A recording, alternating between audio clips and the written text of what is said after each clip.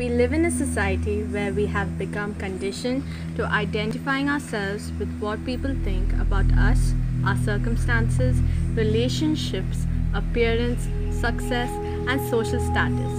And when those things don't perform to our expectation, it affects our mental health. We feel unloved, insignificant, we become depressed, and develop a low self-esteem. There are more than 518 million social media users in India, with 750 million smartphone owners, which means many are on the verge of using social media without realizing its impact on mental health.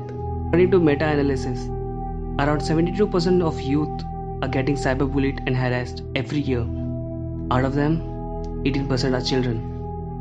Another study showed 18% of girls have thought about committing suicide just because they feel they cannot maintain the idea of perfect image that social media portrays, thus leads into social isolation. You see, this small application is the reason of why there are many cases of depression, bullying and suicides. Many children and people are getting affected. There's no control over people who bully, blackmail and harass over social media. And there's hardly any control over social media addiction. So, are you with me? Come, let's go on a journey. This road will show you everything you need to know before it's too late. This road will show you stories, reality, and the dark side. But at the end of the journey, you will get every information to protect you, your friends, and your family.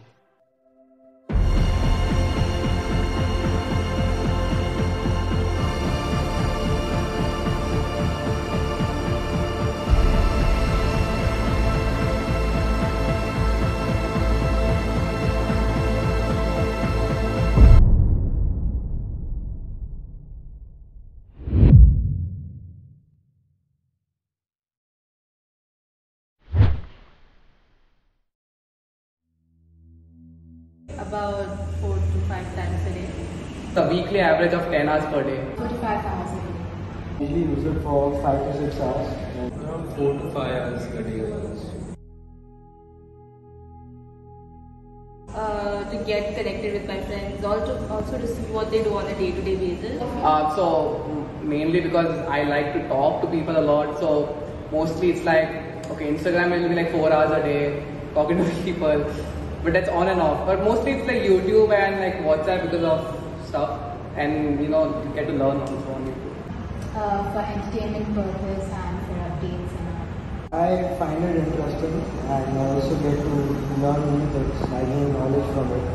I find it interesting and it keeps my day busy.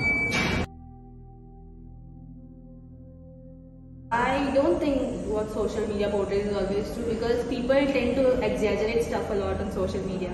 Like, even if the thing is a very small thing going on, people will exaggerate it in such a way that people who are actually reading it will believe that there is something huge going on. So yeah. It's a 50-50 for me, because some of my knowledge comes from like Instagram reels, right? And like some of like the useless news also does come from there. So yeah, it's a 50-50 split. No, sometimes it can be like false information or hypotheticals. Depends. Some might be true, some might not be true. No, not at all. It does drain you mentally, because the more you see other people's posts, the more you want to live their lives. So I feel like it does drain you mentally. Before it used to, back in the day, like I used to be a lot into Instagram, like handling pages and all, and like the hate comments do get you, but over the years you tend to get used to them, and you'll be like, yeah, these are people who are pretty sad in that way. Yeah, it does affect me mentally. Sometimes it can give me anxiety. But then there are positives also to it. It does. It does. If I think about it.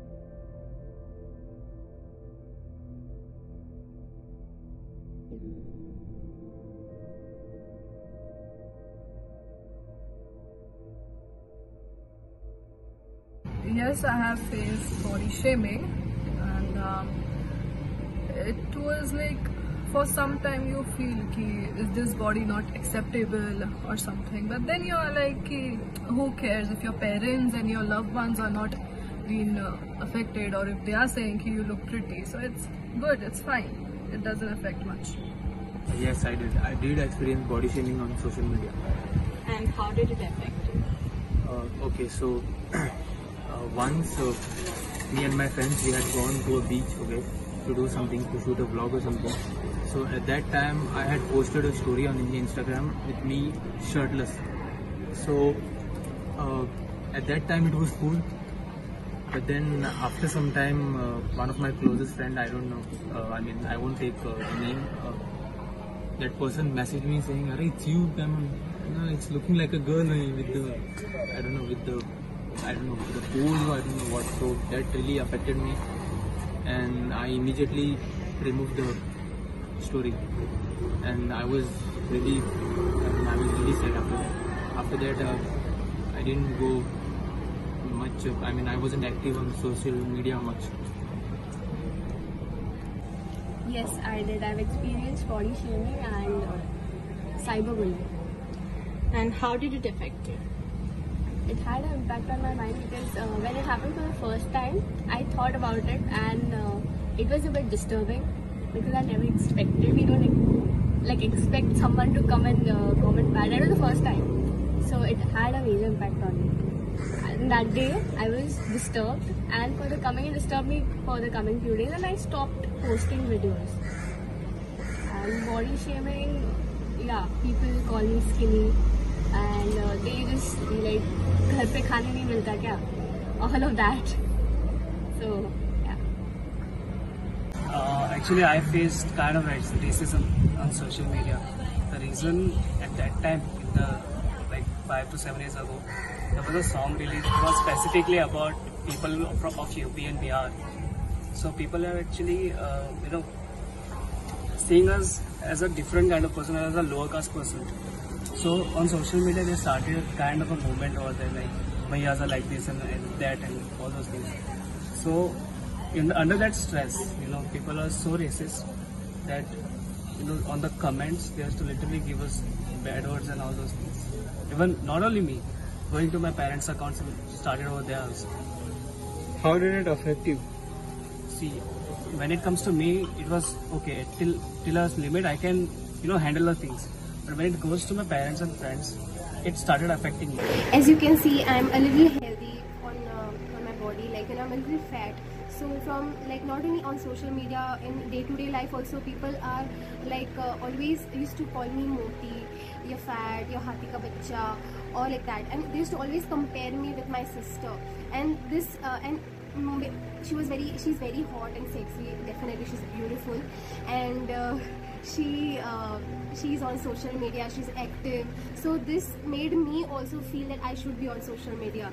So I actually forced myself into it, and I started talking to people. But I'm a little introvert kind of a person, so for me social media doesn't work well. So it was a little stressful. People used to body shame me on it, they used to be like, "Arey, kitni moti hai, kya pehen rahi hai," this and that. So I had insecurities due to my weight. It added it, it wasn't the problem. So yeah, it has affected me a lot. But now since since I have grown up, early it was जो बच्चे होते हैं तो उनको you tell anything to them, they will be like, must be I'm really ugly, must be I'm really fat, must be I'm not acceptable. So there is some standards in society that we have to fit in. So I always tried to fit into that mold, which made me very stressful, and it made me feel disgusted about myself. I started hating myself. In fact, it was I started comparing myself to my sister. Actually, it affected my bond also with her. It's really sad to know that people without knowing how deep that comment would go into somebody's mind, and they don't realize it. They just post anything, they just comment anything on it, and it is, people should think they are not feeding you, they are not they're nothing to your life, and they have nothing to do with your life. So like they cannot just keep commenting, posting stuff that can hurt somebody. They don't realize that that there's this thing, like you can throw a stone into a ocean, but people don't realize how deep that stone is going to go and which fish it's going to hurt. So yeah, it added to my insecurities that made me hate myself. And now since I've grown up, I realize that other people's perspectives don't define me. So yeah, thank you.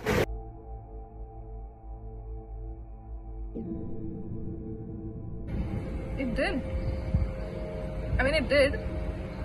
Sometimes it does, like when I post some photos or something, some people, they don't comment there publicly, but then they'll message me on WhatsApp and say ki, you don't look good, you look like auntie, you look like this, you look like that. But then you need to be positive, you don't need to like give a damn about it. Okay, first of all, you see these people, I mean, you see the people, you follow them, you see their stories, they are going, enjoying, wearing luxurious brands, it seems like they are really happy, but actually they are not. So, it's fake. So looking at them, I feel like, okay, even I should do this, and I should go get this, I should go out. And that really never made me happy.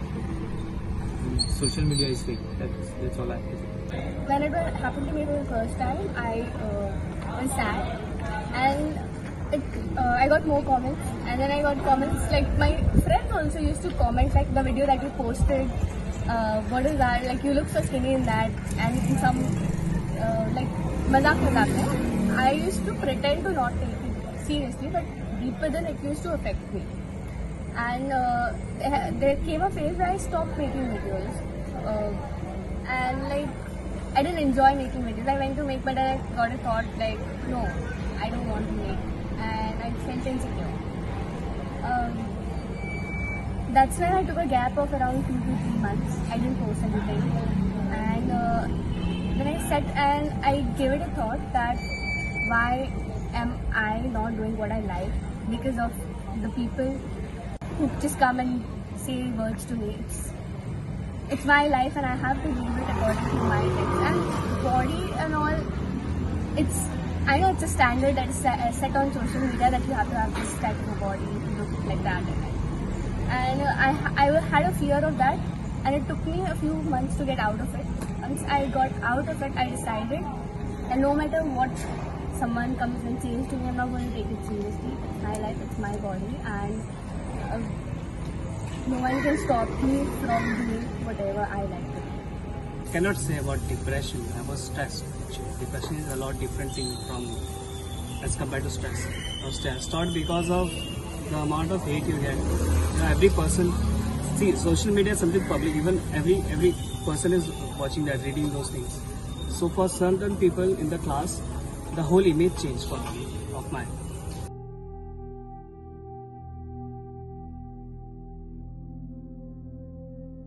Sometimes it does feel like that. That's why I try to like when you feel like you're avoided or something, you purposely put some stories, of you should accept this kind of body, you should accept that.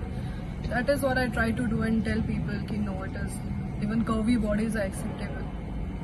Yes, I did try, because okay, before I had another account, okay, and on Instagram, so that I had posted many pictures of mine, and then I don't know, I deleted 2 of the pictures due to some reasons, I don't know. Then a friend of my friends, my friend, he told me saying, "Arey, what are you doing? Everybody is saying you deleted the pictures, you're uploading and then deleting again. What the hell is wrong with you?" So that really affected me, and I tried to fit in. I never deleted. You know what I mean? I tried to fit in that way, and I don't know. That just made me lose my mind. Initially, I tried to fit in, and I realized it didn't make me happy. I was just trying to do it for people, and then when I realized that no, why am I trying to fit in? I stopped, and then I took a break, and then I started fresh, only for myself. Somewhere yes, because right now, if you see, there's a wave of content creator on the social media. So looking at that way, there's something called you're missing out.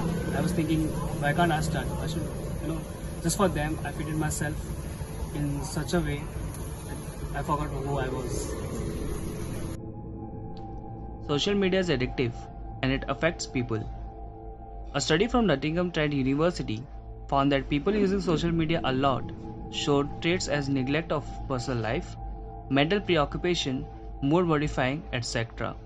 A well-known psychology professor at Swansea University, Phil Reed, said, "We have known for some time that people who are using social media reported feelings of anxiety when they are stopped from using them. The addiction is bad, but the company wants you to be addicted to it.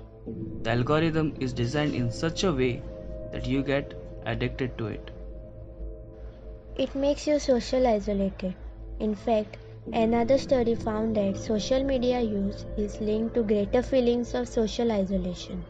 The team looked at how much people used level social media sites, including Facebook, Twitter, Google+, YouTube, LinkedIn, Instagram, Pinterest, Tumblr, Vine, Snapchat, and Reddit, and correlated this with their perceived social isolation.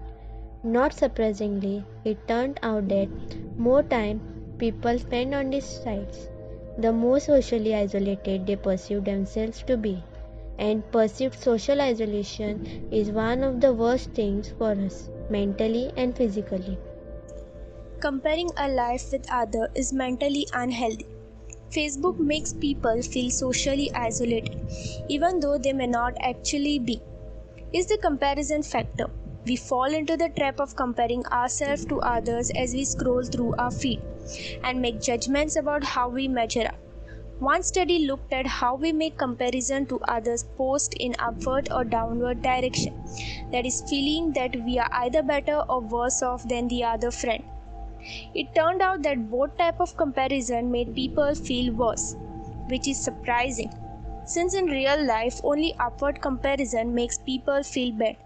But in social networking world, it seems that any kind of comparison is linked to depressive symptoms. Alright, let me tell something out of this social media algorithm. Forget about how these sites affect people. Think about how the people on this site affect. There's no control over cyberbullying, blackmailing, stalking, etc. There are people who stalk girls online and gather every information. There are a group of people who bully children on their messages and comments. These cases are rising day by day and has affected millions. So, what can we do? First of all, keep your private life away from social media because there are people who can misuse it. Secondly, you have the power of ignoring the bullies. Block them, turn off the comments, and look at the positive side of the life. Third, practice social media detox. It is a challenge where you uninstall all these apps. Only use the one which is required for your work, like WhatsApp, but that too when it is needed. And for the next 31 days, don't use social media. Are you still with me? We have reached to the end of the journey, and as I promised in the beginning, you have all the information you'll need.